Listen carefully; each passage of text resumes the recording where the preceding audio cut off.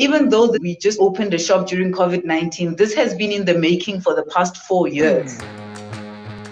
My name is Mokgadi. I'm the founder of Native Nosi that specializes in the production of honey. We had decided long before the pandemic that we are going to need an operational space. After COVID-19, they were like, guys, are you sure?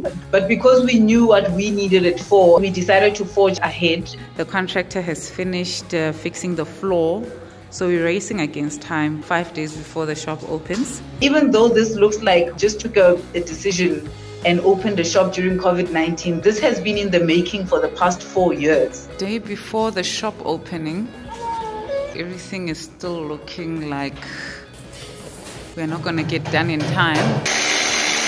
I'm very nervous. The opening night was really an affirmation that we made a right decision. When we were supposed to start, the COVID happened and all these other challenges.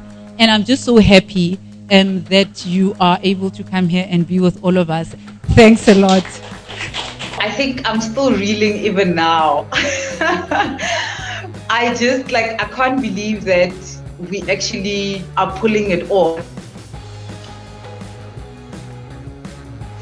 We have ensured that obviously anyone who enters our premises has a mask on. Everybody has to sanitize. People are able to tap their card and not have to touch anything. I've learned that people are going to believe in you as much as you believe in yourself. If you are not showing that you are dedicated to what you believe in and you're going to do everything in your power to realize it, you're not giving anyone else the opportunity to buy into your vision and your dream.